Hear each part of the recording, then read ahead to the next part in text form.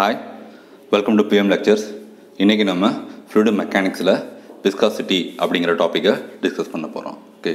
So இந்த fluid mechanicsல viscosityங்கிறது very important property in a fluid. Okay. So இந்த viscosityங்கிற property நீங்க சாலிட்ஸ்ல பார்த்திருக்கவே கேள்விப்பட்டிருக்க முடியாது. ஏனா சாலிடுக்கு இந்த ப்ராப்பர்ட்டியே கிடையாது. Okay. Only viscosityங்கிறது fluidக்கு மட்டும் தான் இருக்கு. Okay. So fluid நீங்க எடுத்துக்கிட்டீங்கன்னா fluid வந்து எதெல்லாம் fluid அப்படினா liquid and gas இது ரெண்டும் தான் fluid. Okay.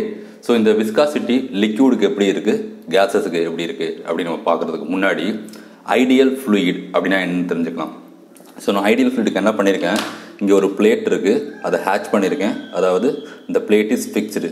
அதுக்கு மேல இந்த bulk of fluids அதாவது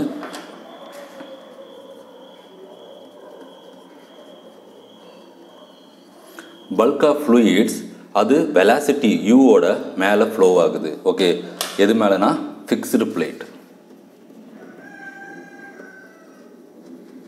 ஓகே அப்ப நான் fluids நீங்க பாத்தீங்கன்னா அது ஒரு குவாண்டிட்டியா flow ஆகுமே தவிர அதுக்குள்ள எப்படி லேயரா இருக்குங்கறத நம்ம பார்க்க முடியாது. அதுக்கு நான் என்ன பண்ணிருக்கேன் இங்க ஒரு ஹரிசாண்டல் லைனா flow பண்ணிருக்கேன். ஓகே ஒரு பர்టిక్యులர் டிஸ்டன்ஸ்ல.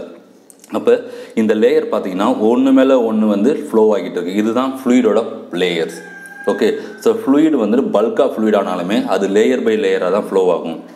அப்ப இந்த எல்லா லேயரும் from the fixed plate to top of the free surface வரைக்குமே இது கான்ஸ்டன்ட்டா uங்கிற velocityல flow ஆகிட்டே இருக்கு. அப்படி uங்கிற velocityல கண்டினியூஸா flow ஆச்சுனா அந்த fluid வந்து ideal fluid.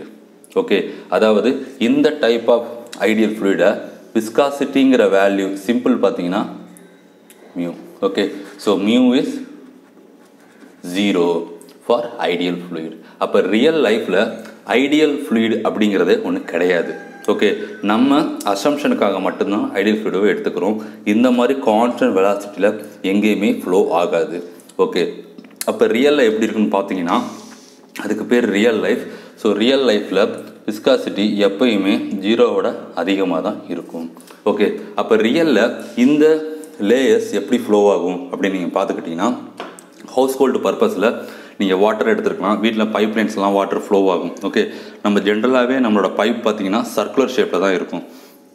சோ நம்ம அடுத்த நெக்ஸ்ட் கிளாஸ்ல பார்க்கலாம். இப்போ நம்ம வந்து ஹரிசாண்டல் பிளேட் எடுத்துக்கிறேன். இப்போ நான் என்ன பண்றேன் ஃபர்ஸ்ட் லேயர்ங்கிறது இந்த ஃபிக்ஸ்டு பிளேட்டோட டாப் லெவல்ல இருக்கும்.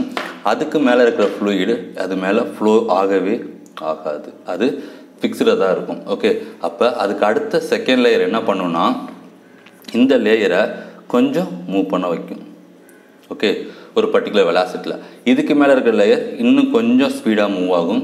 இதுக்கு மேல இருக்கிற லேயர் இன்னும் ஸ்லோவா மூவ் ஆகும். இதுக்கு மேல இருக்கிறது இன்னும் கொஞ்சம் மூவ் ஆகும். அப்ப இந்த எந்த வெலாசிட்டி லேயருமே இந்த u அட்டைன் ஆகாது. ஓகே அப்ப கொஞ்சம் கொஞ்சமா என்ன ஆகும் இந்த வெலாசிட்டி இன்க்ரீஸ் ஆகிட்டே வந்து ஒரு பர்టిక్యులர் கண்டிஷன்ல இஸ் அட்டைன்ட் ஸ்மால் u.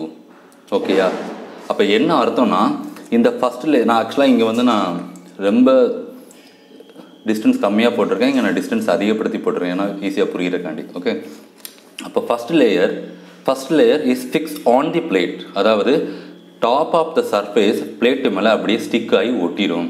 அதுல எந்த ஃப்ளோவுமே இருக்காது. சோ அந்த வெலாசிட்டி வந்து 0. இந்த வெலாசிட்டி 0வா இருக்கிற கண்டிஷனுக்கு பேர் என்ன no slip condition. So no slip கண்டிஷன்ங்கிறது ஒரு இம்பார்ட்டன்ட் ப்ராப்பர்ட்டி.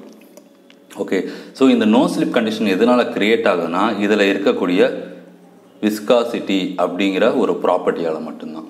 ஓகே அப்ப என்ன பண்ணும் செகண்டரி லேயர் இதுல இருந்து இழுத்துட்டு போகும். அப்ப இதுல என்ன கிரியேட் ஆகுது is create the shear stress. Okay so அதுக்கு அடுத்த லேயர் இதுல இருந்து கொஞ்சம் ரெசிஸ்டன்ஸ் கம்மியாகுது. சோ அந்த ரெசிஸ்டன்ஸை ஓவர் கம் பண்ணி இது கொஞ்சம் எக்ஸ்ட்ரா ஃப்ளோ ஆகுது. ஓகே அப்ப நம்ம இப்படி ஆரம் மார்க் போடலாம். ஓகே இது ஒரு வெர்டிகல் லைனா வரைஞ்சிக்கலாம். அப்ப இது with respect to y direction இது நமக்கு தெரியும் x டைரக்ஷன் அப்படினு. ஓகே அப்ப இத நீங்க ஜாயின் பண்ணீங்கனா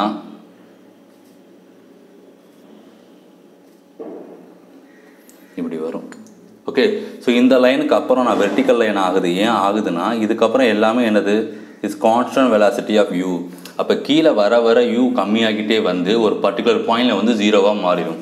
ஸோ இது ரெண்டுக்கும் உள்ள வெலாசிட்டி டிஃப்ரென்ஸ் பார்த்தீங்கன்னா இஸ் dy. ஓகே, இது ரெண்டுக்குள்ள வெர்டிக்கல் டிஸ்டன்ஸ் பார்த்தீங்கன்னா dy. ஓகே, ஸோ இந்த சேஞ்சஸ் ஆஃப் டிஸ்டன்ஸ் dy அப்படிங்கிற கேப்பில் நமக்கு வெலாசிட்டி எவ்வளோ இன்க்ரிமெண்ட் ஆகுது, du அப்படிங்கிற இன்க்ரிமெண்ட் ஆகுது. அப்போ என்ன அர்த்தம்னா சாலிட்ஸில் ஏன் இது இல்லைன்னா ஏன் ஃப்ளூயிட்ஸில் மட்டும் இருக்குன்னு பார்த்தீங்கன்னா ஃப்ளூயிட்ஸ் வந்து கண்டினியூஸாக டிஃபார்ம் ஆகிட்டே இருக்கும். அதாவது ஒரு பொசிஷன்லேருந்து இன்னொரு பொசிஷனுக்கு கண்டினியூஸாக ஃப்ளோ ஆகி டிஃபார்ம் ஆகி போய்கிட்டே இருக்கும். அது மறுபடியும் தன்னோட பழைய நிலைமைக்கு வராது. ஆனால் சாலிட்ஸ் அப்படி கிடையாது.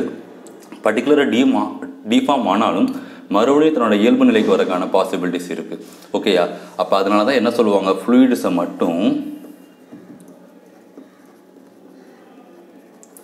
Zero memory in mind. அதாவது இது ஃப்ளோ ஆக ஆரம்பிச்சிருச்சுன்னா இது என்ன, அது தன்னோட பழைய இடத்துக்கு வர முடியாது. அதனால தான் அது பழைய இடத்த மறந்துடும். That is called as zero memory in mind அப்படின்னு சொல்லுவாங்க. ஓகே, ஸோ ஃப்ளூயிடுனா அதுக்குள்ளே லிக்விடுன்னா கேஸ், ரெண்டையும் தான் சேர்த்து சொல்லணும். ஓகேயா? ஆனால் இங்கே இருக்கிற மேஜர் ப்ராப்ளம் நம்ம எல்லாம் இதெல்லாம் பார்ப்போம்னா லிக்விட்ஸில் மட்டும்தான் பார்ப்போம், கேஸஸ் வந்து பார்க்க மாட்டோம். ஏன்னா லிக்விட் அப்படிங்கிறத நான் அடுத்த கிளாஸில் சொல்கிறேன். ஸோ இதுதான் இதோட வெலாசிட்டி ப்ரொஃபைல். ஓகேயா? அப்போ வெலாசிட்டி வந்து கான்ஸ்டன்ட் வெலாசிட்டி அப்படின்னு நம்ம படிச்சிருந்தாலும் ரியலில் கான்ஸ்டன்ட் வெலாசிட்டியாக இருக்காது. வெலாசிட்டி ஜீரோலேருந்து கொஞ்சம் கொஞ்சமாக எடுக்கும். ஸோ இது டேக் சம் டிஸ்டன்ஸ். ஒரு டிஸ்டன்ஸுக்கு அப்புறம் என்னாகும், இது வந்து கான்ஸ்டன்ட் வெலாசிட்டி அட்டைன் ஆயிரும். இது ஃபுல்லாகவே கேபிட்டல் யூவாக மாறிடும். இதுக்கு இல்லை இருக்கிறது எல்லாமே less than capital you. Okay, so இதை பற்றி படிக்கிறதெல்லாம் பவுண்டரி லேயர், அது அடுத்த டாப்பிக்கில் பார்க்கலாம் நம்ம. ஸோ இதான் வெலாசிட்டி. அப்போ என்ன அர்த்தம், ஸோ விஸ்காசிட்டி அப்படிங்கிறது சொல்கிறது என்னன்னா is a resistance to moment.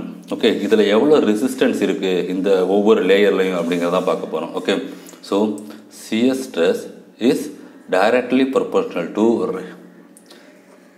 du by dy. Okay, duங்கிறது என்னது, change of velocity.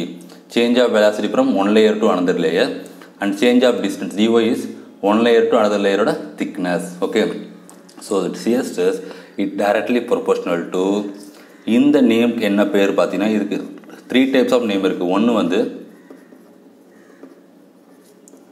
velocity gradient, number 2 rate of shear strain, and third one is rate of shear deformations. Okay, so shear stress எப்பயுமே வந்து rate ஃபார்மில் தான் இருக்கும் இங்கே du by dy. So இதுக்கு வந்து 3 விதமாக நம்ம எக்ஸ்பிளைன் பண்ணலாம். ஓகே, இந்த டைரக்ட்லி ப்ரொபோர்ஷனல் கான்ஸ்டன்ட் நம்ம என்ன பண்ணணும், ரிமூவ் பண்ணுறதுக்கு என்ன பண்ணணும்னா we are including one constant tau is equal to mu u into du by dy. Okay, so இந்த மியூ அப்படிங்கிறது தான் என்ன சொல்லுவாங்க, is a viscosity. Okay, so viscosity வந்து ஆல்ரெடி 2 டைப்ஸில் இருக்குது. இந்த விஸ்காசிட்டிக்கு பேர் என்னன்னு பார்த்தீங்கன்னா டைனமிக் விஸ்காசிட்டி.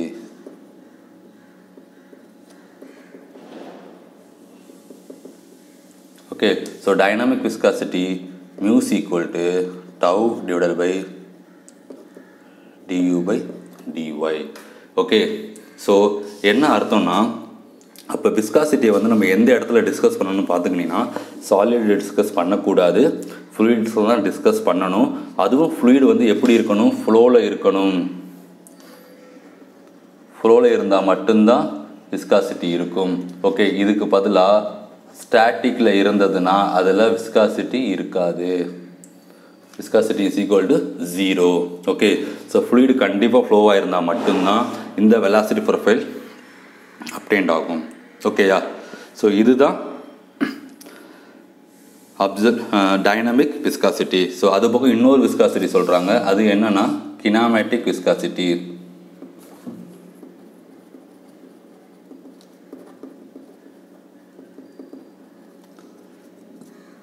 அதை மியூன்னு சொல்லுவாங்க. அதாவது mu by rho.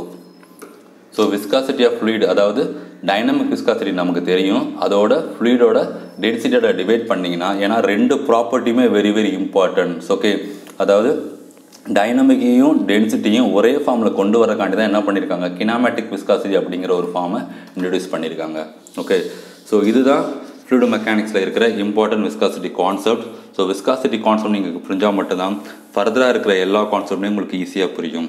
Okay, so இதோட விஸ்காசிட்டி ப்ராப்ளம்ஸை வந்து நான் கீழே டிஸ்கிரிப்ஷனில் கொடுத்துருக்கேன், அதை ஃபாலோ பண்ணுங்கள், ப்ராப்ளம் உங்களுக்கு ஈஸியாக புரியும். Okay, thank you.